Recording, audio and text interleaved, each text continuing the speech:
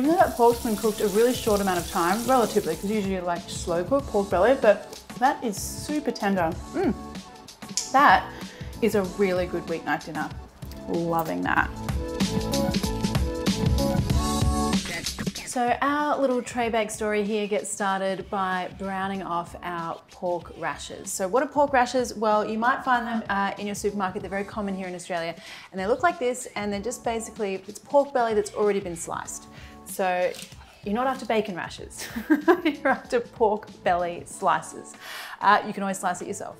Now, I just want to add a little bit of oil into this pan here. So this is a roasting or baking dish. So this can go into the oven. It also can take a bit of heat on the stovetop. So you kind of need something like that. And you want it nice and hot. Pour in some oil. Now I'm just going to add a little bit of salt here to season my little porky pieces.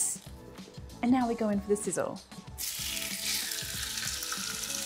Now the idea with a tray bake, or with a good tray bake, let's put it that way, is that you really need to like build up the flavour. So I'm going for some colour here on this pork, and that colour means flavour. I want to make sure I'm seasoning really well as well. So I know I put salt on the first side, a bit more salt on the second side. Okay, so while that pork is doing its thing, we've got lots of time to make our sticky glaze. Now we're going to start off with a little bit of hoisin first, and then a little splash of some Chinese Shaoxing wine. Now you can use apple juice or orange juice here if you would like to keep your glaze alcohol free. That's totally cool as well.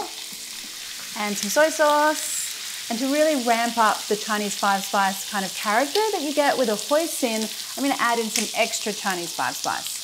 And actually, if you want to make this at home yourself from scratch, I've got a video on how to do that as well. So this glaze is going to give us like that Chinese barbecue pork kind of flavour a little bit later on, but I can hear that the pork over here is doing some talking. So let's go back here and have a look. This pork now has some really lovely, just starting to get that kind of golden colour through there. And that is going to start that flavour process for us. Okay, so I want another 5 minutes on that second side as well, just to make sure that both sides are really lovely and golden. Now I'm going to get these guys out onto a plate, and they can just rest up until we need them again a little bit later on.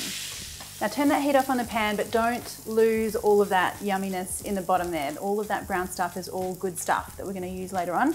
First of all though, I want to get my apples done, and I love this kind of combination. I mean, it's a bit, you know, it's not your average pork and apples, I guess, because you've got that Chinese barbecue pork flavour going on. But I do think pork and apples, well, you know, they're besties. They like each other. And I just want some nice big chunks here. And now some cabbage. So I'm using Napa cabbage, also known as Chinese cabbage or wombok. But you could use any kind of cabbage that you like. Purple cabbage would be great here actually. That would be lovely, the colour would be great. Anyway, that's not what I have today. But I just want some nice slices here of the cabbage. All right, so let's come back to our lovely dirty pan here. Lovely dirty. Well, it is, because that lovely dirty is going to give us the flavour. I've got quite a bit of oil and fat in there, so I'm not going to go in with any more. I'm just going to go straight in with some chopped garlic and some grated ginger. I'm just going to grate that straight in there. The skin is really fine on this one. It's quite a young ginger, so I'm not even going to bother peeling it. Make sure you're scraping up lots of those bits on the bottom there. So now in with your apple and the cabbage. I love how this is such a cool riff on like classic flavours, cabbage, apple, and it all gets done in one tray. So very convenient also. So just toss that around a little bit in there, but what I really want to do is make sure that I'm sort of picking up all of that lovely brown flavour from the bottom of the pan. So to do that, I want to add in some liquid. I'm going to go in with some more Shaoxing Chinese cooking wine and some chicken stock as well.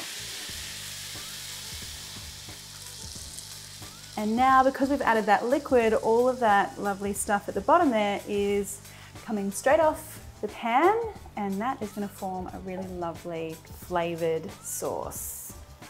Now let's come back to our pork. So just lay those pieces in there. Now just give each of those pieces a lovely brush with some of our hoisin glaze. It's gonna get things like nice and sweet and sticky. All right, so this goes into the oven now for 20 minutes and then we're gonna come back, flip that pork over and do a little bit more glazing.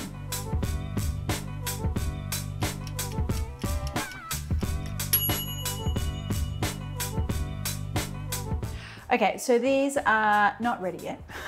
They're not ready for their Instagram picture just yet. I'm gonna flip these guys over. And we want another brush here. Now back into the oven, another 15 minutes until we've got a lovely color on the other side.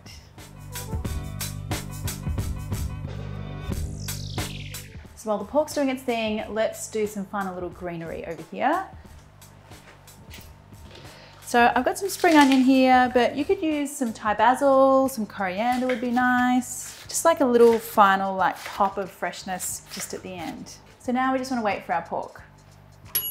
Okay, so pork is currently smelling amazing right now. Let's have a look. So just have a look at that lovely like glazed pork, and you know the apple's nice and softened in there, and I know that there's a really good sauce hanging out at the bottom of that tray as well. So what I wanted to here is make myself a nice little kind of rice bowl situation. So we're gonna go in with some pork. Now I want some apple as well, some of that cabbage. Now you want to get in here and scoop up some of that sauce and just drizzle that all over your pork. And just some final little bits of love here. We want some green spring onion. And of course, because I'm me, there's a little pop of chili here as well. So there you go, friends, my barbecue pork and apple cabbage tray bake. Ah, so easy. And let's just get in here and make sure that I've done a good job for you.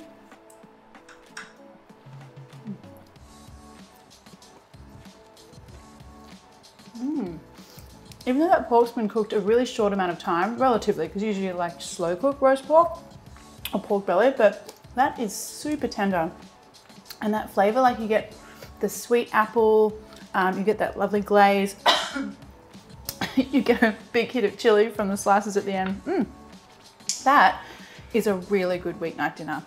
Loving that. You know how you get those like Russian roulette chilies? Like the hottest one in the bag? Whoa, that's spicy. But anyway, this pork is really good. Yum. If you've got any comments or questions, pop them below. And if you enjoyed the video, why not hit that subscribe button plus the little bell one, and that way you'll get notified every time I release a new video. Thanks, guys.